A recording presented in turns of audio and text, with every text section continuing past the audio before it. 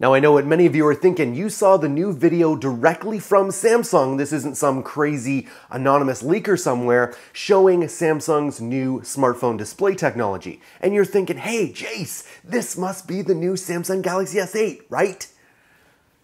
Well, it's complicated.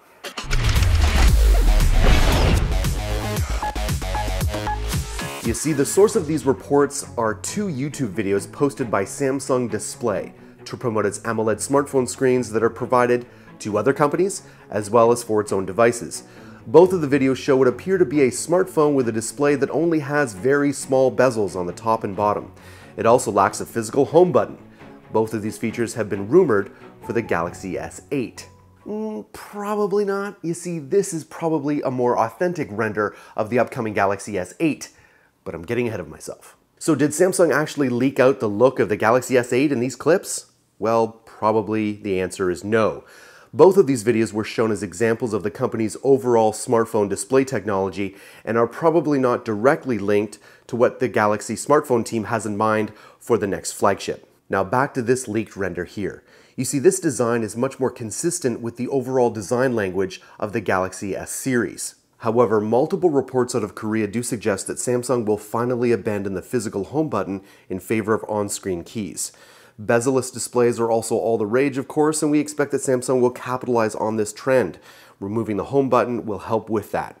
Another safe bet is that Samsung will make the Galaxy S8 even edgier.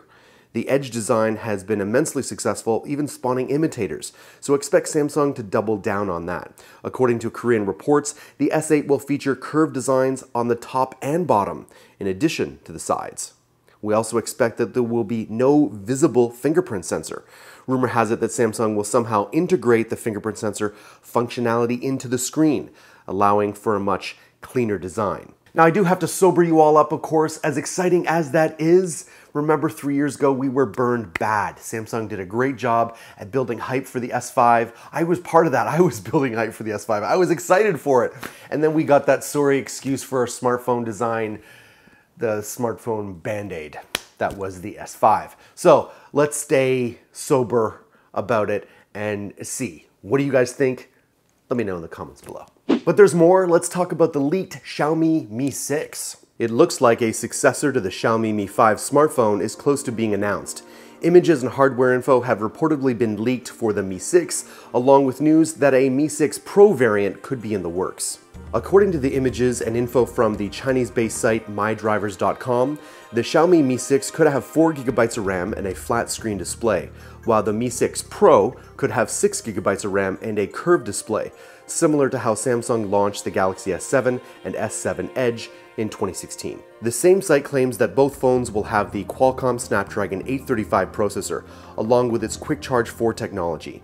They could also have a front fingerprint sensor and a 4,000 mAh battery. The site claims the launch price for the Mi 6 could be about $288 US, while the Mi 6 Pro could be priced at $360 US.